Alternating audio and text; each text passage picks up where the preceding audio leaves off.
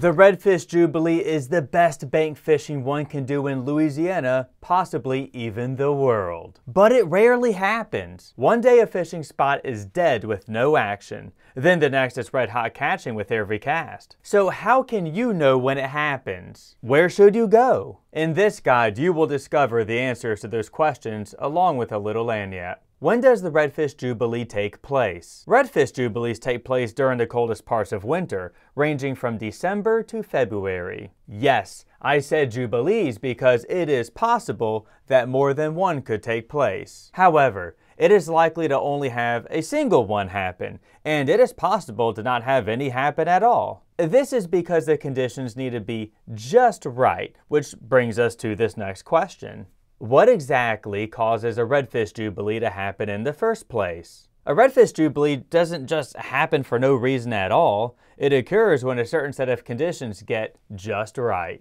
These conditions happen after a strong cold front hits Louisiana's coast, and these two are what you want to look for: freezing air temperature and extremely low water level. Both need to happen or a Redfish Jubilee will not. The most important is the cold air temperature. For reference, I like to see it freezing. Icicles, sleet, and snow are good indicators that it's going to be cold enough. Air temperature in the 20s and teens is what you're looking for. This will drop the water temperature to the mid to low 40s, which is key for a good Redfish Jubilee. Otherwise, you really don't see one happen when the water is warmer, like for example, let's say in the 50s. After that is low water level. If you're familiar with my thoughts on stairs theory, then you know that the marsh can be described as being a set of stairs, with deeper water at the bottom and shallower water at the top. As water drains out of the marsh, more fish will be forced to leave the top of the stairs and drain to the next step, or the next level. If enough water drains out, then fish will become concentrated at the bottom of the stairs. So how do you know if the water is low or not? I like to use NOAA's weather stations such as the Shell Beach buoy. There you can see observed conditions such as water temperature, wind, and water level. Specifically,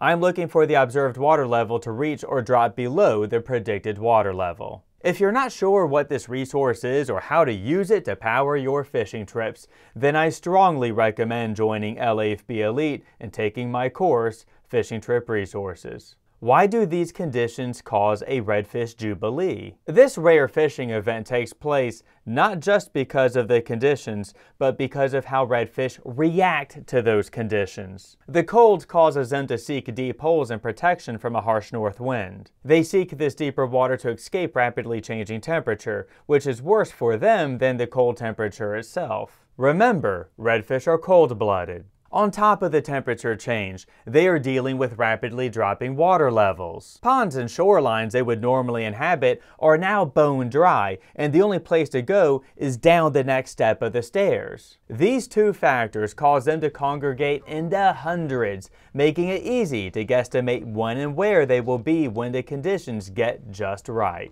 Where does the Redfish Jubilee take place? In case it's not obvious, in the context of this video, a Redfish Jubilee is something specific to Louisiana. I'm not saying that these conditions don't happen elsewhere to create a similar phenomenon. It's a safe assumption that they absolutely could. So, if you're a smart and savvy inshore angler, residing in some place like Georgia or Mississippi or just wherever redfish swim, then there's no reason why you couldn't apply what I'm teaching here to your own stomping grounds. But my website is called Louisiana Fishing Blog. What I do is Louisiana-based, and that's because Louisiana is unique from other states where redfish swim in. You may find the fishing knowledge here useful, and I hope you do, but I'm not going to pretend to be an expert at catching redfish in another state because I'm not. So it's important that I clear the air, and for now, we will say that the Redfish Jubilee happens in Louisiana during winter. But what specific part of Louisiana?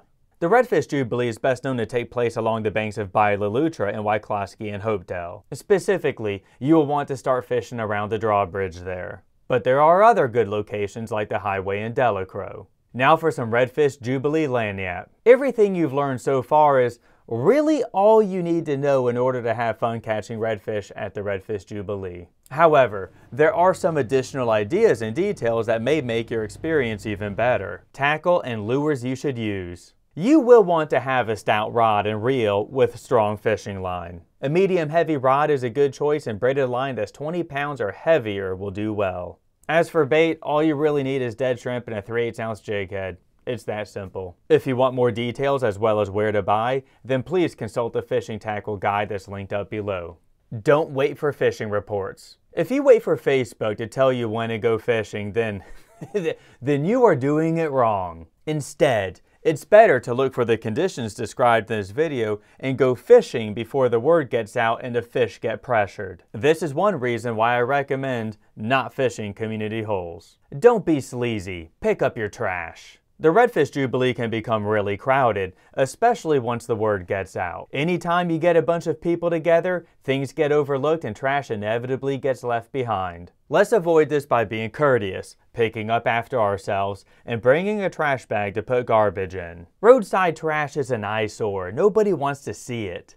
Maybe don't go, but definitely go if you haven't been, you're not able to fish from a boat, or want to bring the magic of catching fish to kids or to anyone else who cannot otherwise experience going fishing under normal circumstances. I say this because there is an ethical question of the Redfish Jubilee. Should we take advantage of these fish when they're at their weakest? It's not exactly very sporting of a Louisiana sportsman to hammer the fish when they're just trying to survive the extremes of winter. No more than it is to spotlight deer. Maybe a little catch and release will go a long way here. This is especially something to consider since our speckled trout and redfish stocks have taken a plunge in the wake of the freshening. So, if you haven't experienced a Redfish Jubilee or want to give the experience of this once-a-year event to some kids or a special someone, then you really ought to go. But if you're a healthy grown-ass man with a boat who fishes a lot and has been to umpteen Redfish Jubilees,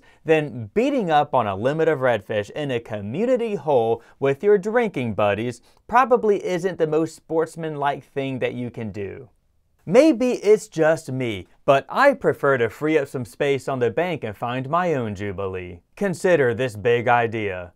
By now you understand that the Redfish Jubilee is based upon the conditions. If you have a complete understanding of redfish behavior, the conditions, and location of deep and shallow water, you will be able to find your own Redfish Jubilee and avoid the crowd. You will find these fishing spots out in the marsh, away from the dock, and more often than not, have them all to yourself. The roadside fishing spots in Wyclosky and Delacroix are not the only places redfish pile up when a strong cold front hits. Absolutely not. There are plenty of places out in the marsh where you can find a school of redfish heating up, and they are similar to the roadside spots. They're protected from a harsh north wind and are relatively deeper than the surrounding area. If you can put together a good plan, then there's no reason why you can't go catch a bunch of redfish, just like this time I found my own Redfish Jubilee, catching and releasing 15+ redfish by myself. The knowledge you've learned in this guide is enough to get you started, but if you want to learn it all, from top to bottom,